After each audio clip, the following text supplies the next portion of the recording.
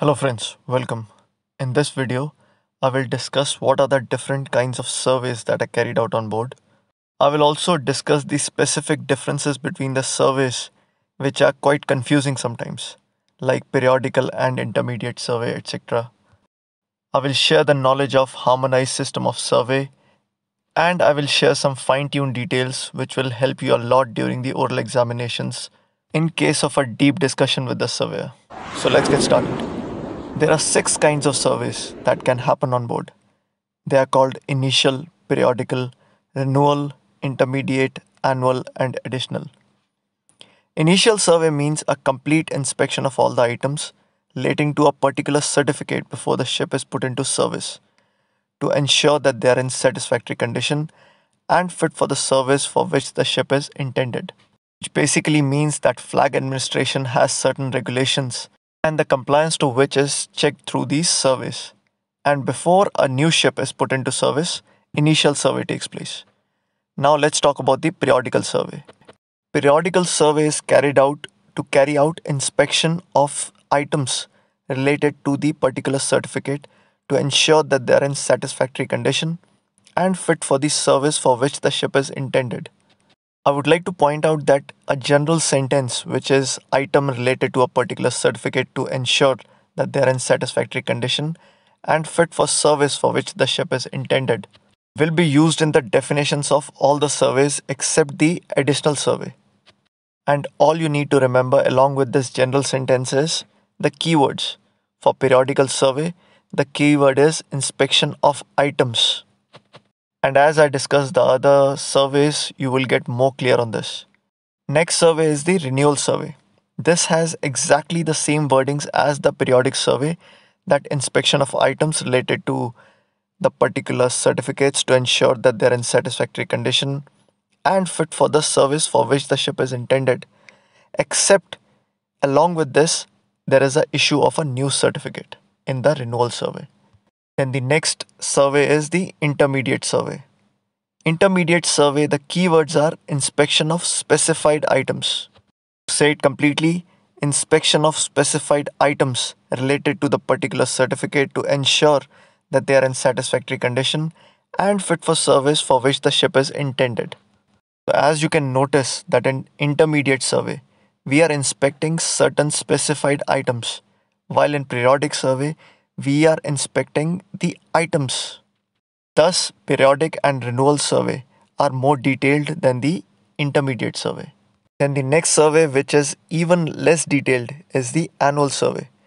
Annual survey is just a general inspection of items related to a particular certificate to ensure that they have been maintained and remain satisfactory for the service for which the ship is intended. So annual service is just about the general inspection of items. Then finally, the additional survey. It's an inspection which can be either general or partial according to the circumstances. These kinds of survey take place after a repair resulting from a casualty investigation or whenever any important repair or renewal have been made.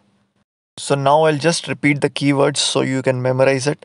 Initial survey, a complete inspection before the ship is put into service. For periodical survey, inspection of items.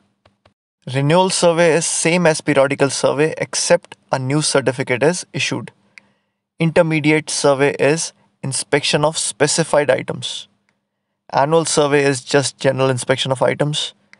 And additional survey is whenever the circumstances require an additional survey, which is mostly after a repair or some sort of renewal that is done on board.